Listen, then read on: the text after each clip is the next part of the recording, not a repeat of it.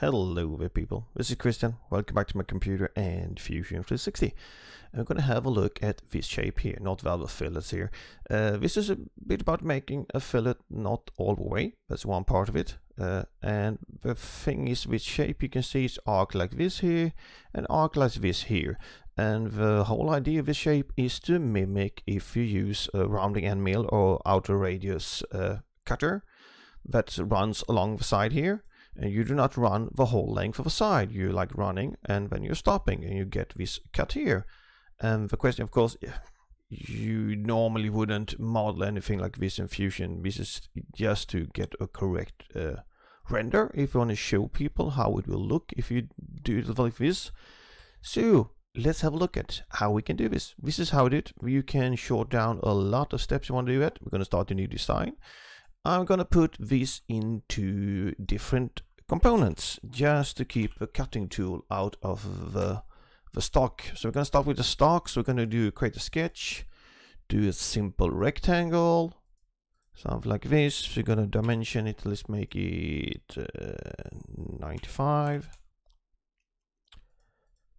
45, something like that. We're going to extrude it. So one side, no, symmetric. You're going to do it 250. A long piece of wood. Let's open up, hide the sketch. So I'm going to do component coloring, makes it a bit easier to see things. So like this, in this case we want to do the cut here and want to use this type of tool. So let's have a look at this. You can see here we have a radius pen like that. We have this radius here. That is of course the one we want to cut with. You can see here the radius is not really fully tangent because that type of tool will be really hard to make and there will be a lot of stress on the endpoints on the tool like that. But the important thing is it's not rotating around the tangent point here. It's rotating around the center axis of the tool. So there's a small switch color. There's a small distance here. We had to do this. Here is half an inch into radius cut. We're just going to mimic some dimension for fun of it. You need to grab a tool and measure it and see what dimensions you have. So this is just for mimicking what would happen if you took this tool, running it into a vertical axis along a portion of this side. So I'm going to now create a new component and call it router cut. You can call it whatever you want. I'm moving outside because I don't want this geometry to get involved with the stock. This is just how I like to think of things. So I'm going to do this on the center plane here. That's the ZY plane. So I'm going to hold down the mouse button and find the YZ plane. I will project in this face here. That's the stock we're going to cut from. I'm going to hide it now. So first, of course, we have a look at the two. Yeah, we need to have like a circle. I'm going to start with a circle, two tangent circle. So I get the tangent constraints and doesn't need to think about those. I will do a line. I will overdo the tool slightly. I'll just click here and hold down shift so it locks down to be tangent and then look for the perpendicular constraint here. So I don't need to add constraints by hand. Do that, then move over to this point, move straight out, and I get this help line. I can see I get the perpendicular constraints once again and into here. And basically all constraints are added. The only thing I need to do is add the dimensions. So let's say this radius here is now of course a diameter because it's circle. So I'm going to right click and select radius, but normally you define fillets by its radius or define the cutter by the radius it's cutting. So let's say that's 8 millimeters. And the question of course is here is the distance. This is the center axis of the tool. So the question is, what is the distance from the center axis tool to the cutting edge here? We had an image, it was half an inch and that's the diameter is going to be half of that. So let's do it 5 millimeters like that. So of course I can now trim away things and stuff like that, but I want to keep the sketch as stable as possible. What I might do, I might mark these two lines and turn them into construction geometry because we are not, this profile is not needed. So by that, I'm going to finish sketch.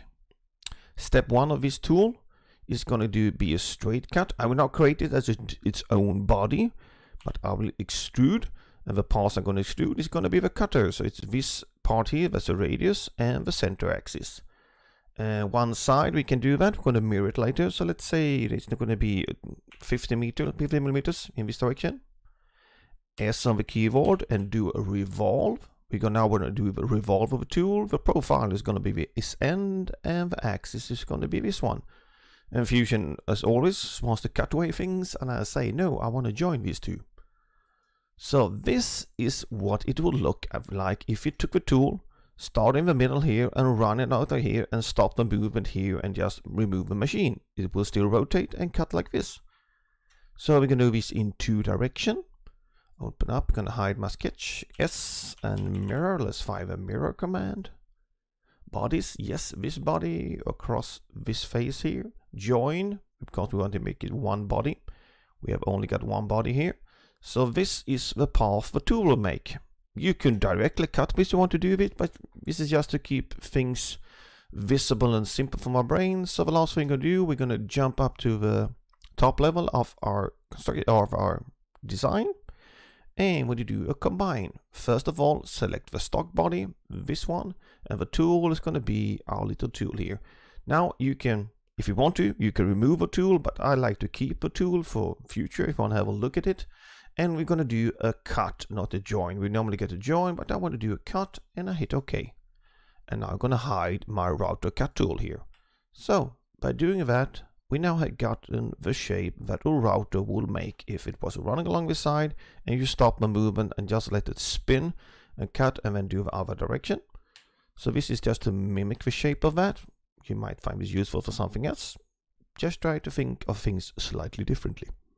With that said, take care, see you around, and goodbye.